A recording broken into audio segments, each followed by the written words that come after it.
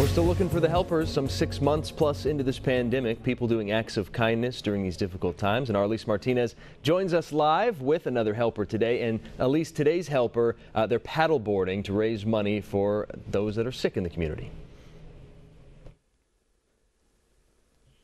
Yes, today's helpers are all of the people who are participating in this year's Friendship Paddle and raising money for a special family who lives in our community. Now, the Friendship Paddle has been around since 2003. People raise money and paddle across the channel every year. The event provides emotional and financial support for Santa Barbara County residents dealing with life-threatening and terminal illnesses and their families. Now, this year's beneficiary is Peter Wynn. Sadly, he died of cancer last month. His daughter Allie is now paddling in his honor. The Hyatt family has supported the Friendship Paddle for years. They own the Rincon Brewery. Recently, they donated $2,100 to Wynn's family.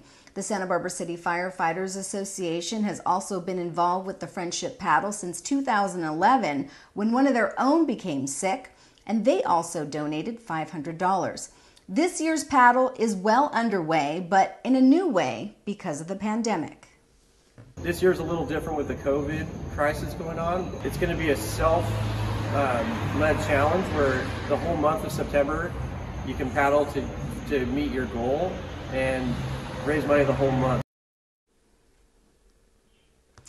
And people are showing up for Wynn in a big way. They've already logged more than 1,000 miles on the water. If you want to donate, go to friendshippaddle.org or find them on Instagram. And the event goes until the end of this month, so there is still plenty of time. And this is such a great cause and event and bringing the community together during the pandemic. And we also want to wish the Wynn family well. Joe? All right, Arlise, great story. Thanks for that. We appreciate you sharing it with us.